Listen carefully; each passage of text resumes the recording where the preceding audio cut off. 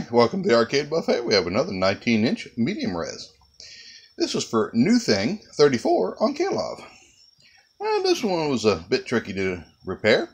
Put a cap kit on it, a flyback, a reflow, R98, the voltage regulator and the insulator, VR9, C38, a fuse, horizontal output transistor, plus its insulator, and it needed a new neck socket. After all that, fired it up and it looks fantastic. All controls work as they should. Everything's been adjusted to this tube, so it'll have to be readjusted when it gets back home. But as you can see, it looks fantastic. It's already run through its burn-in test period, so I'll get it packed up and ready to ship out. If you have any questions or comments, please leave them at the bottom of this video, or shoot me an email at thearcadebuffet@gmail.com, or visit my site, thearcadebuffet.com. Thanks, and see you soon.